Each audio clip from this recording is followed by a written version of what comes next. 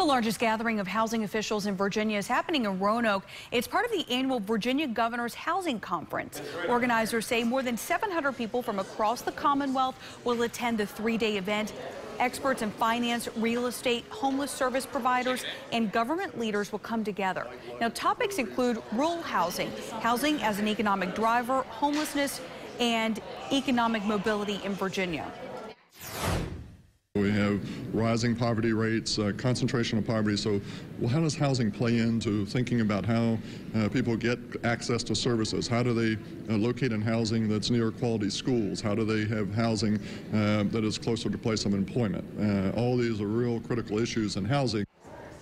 The conference started today at Hotel Roanoke and it runs through Friday.